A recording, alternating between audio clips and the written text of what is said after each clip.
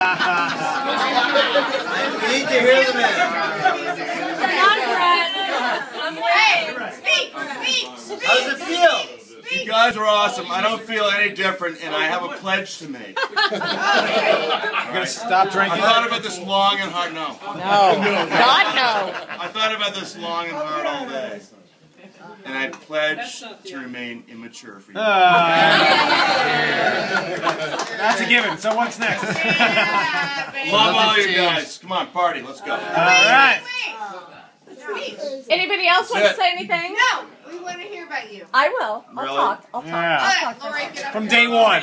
Start at day one. I'll try. Life according to Brett. This is like Yeah, speeches. Come on. I'll talk about it. I'm ready.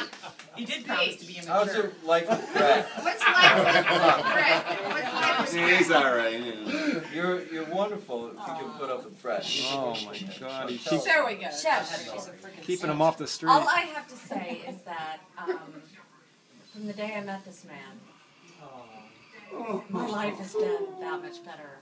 And I had a beautiful life before that. I had a great life. I had 4 beautiful children. I had a happy marriage, I thought. But from the moment I met him, I didn't actually know what real happiness was. And what real love and just, I don't know. I'm so highly blessed to know him. And even though it's been 5 years, only, I hope it's another 50. No, she's helped him a ton. No, but Linda done tuned me up in the 90s. It was real she good. did. She tuned him completely up. She made me a real friendly guy. Anyway, I'm the luckiest woman in the world, and I know many of you think, baby. what the fuck, really? Hey, how about a kiss for the camera? Come on. Only a couple times.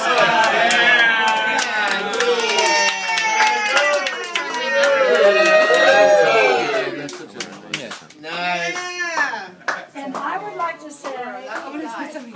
say that I love my son Oh. more than life itself and all of my children. And goddamn it, Brett, you better appreciate this woman.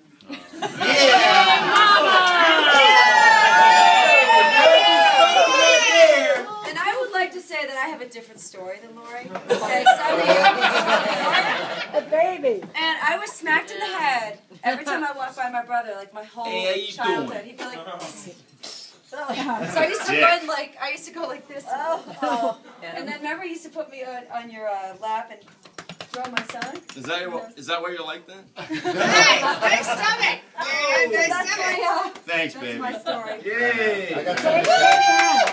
Of course you do. You must have something to Oh, wait, Johnny Foster. I got something to say. Wait a minute. I have to Yeah. say one more thing. I love this guy almost as much as I love my son. Well, this is Wait. actually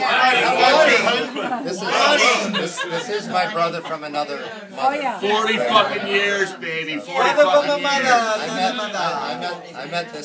I met this prick. When I was in 3rd grade and he was in 4th, and I was walking down the hall, and I was brand new to the school, and we had just moved into the neighborhood. And he tripped you. And I was scared.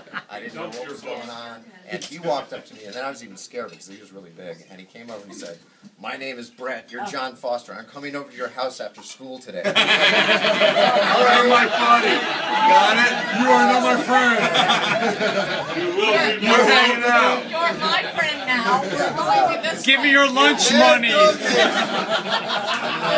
I'm glad he came over, and we've been best friends ever since. And I haven't been around to hug him that much recently. And I really missed it a lot. Yay! Thanks for coming. No, go back there because I met the two of you similar. There we go. Here's Brett with Brett and John. I Brett was with Brett. 14 years old and a freshman in high school at New Canaan High. And these two knew that my parents were doing a renovation. And they decided they needed to make a cabin between their 2 houses. So they came to my parents' house Electric and Ladyland. raided The fort. roof. I didn't know. Is that what we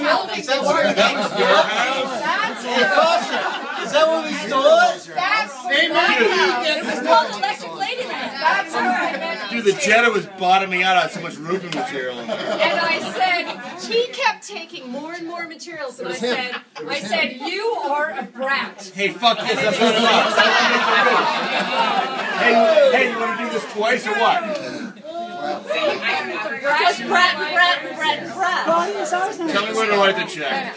It was built so well that it's still standing today. Is it still standing? Yeah, I heard. Oh my god. Oh, really?